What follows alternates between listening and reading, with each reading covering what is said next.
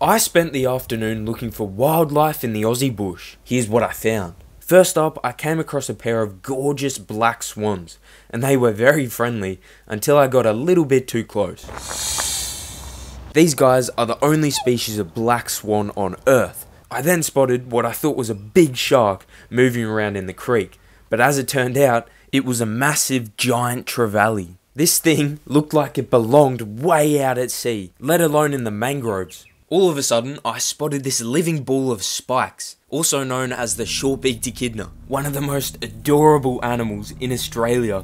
I mean, just look at that little waddle. She kept on moving around, sticking her nose into ant holes and termite nests to try and get herself a bit of an afternoon feed. Last but not least was this big male koala who had decided to sit just 3 meters off the ground in his gum tree. Either way, he didn't seem to like my company, so I let him sleep in peace.